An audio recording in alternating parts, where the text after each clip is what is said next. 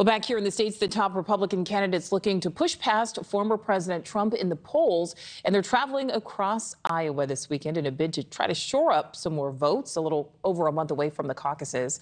Nikki Haley hosting a town hall in Sioux City. Vivek Ramaswamy has a series of events in eastern Iowa. And Ron DeSantis, he is making a stop in West Des Moines. And correspondent Emily Fenn is live for us there outside of that DeSantis venue. Emily, what can we expect? Hey, Nicole, great to be with you today. Well, what we can expect is we will see DeSantis trying to vie for votes in the Hawkeye state. He's definitely been prioritizing Iowa, hit the ground running here right after our NewsNation GOP primary debate wrapped up.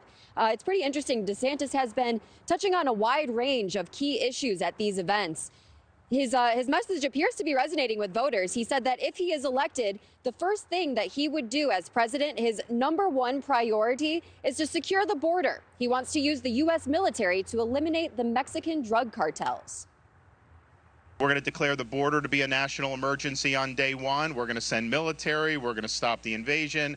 We're going to send the people back who came illegally, and we're going to hold the Mexican drug cartels accountable.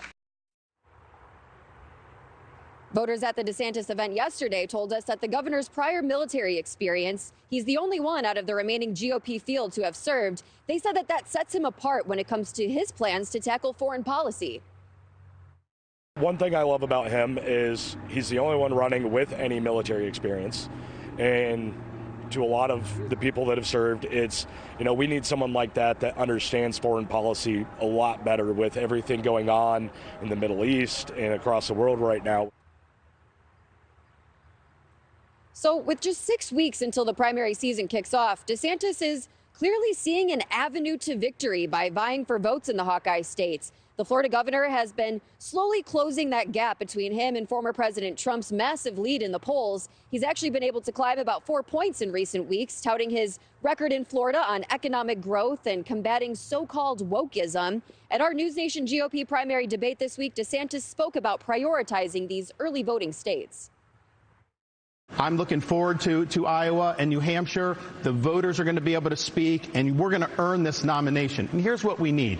I am sick of Republicans who are not willing to stand up and fight back against what the left is doing to this country. You've got to be willing to stand strong, and you've got to be willing to beat these people. I'm the only one running for president that has beaten these people on issue after issue.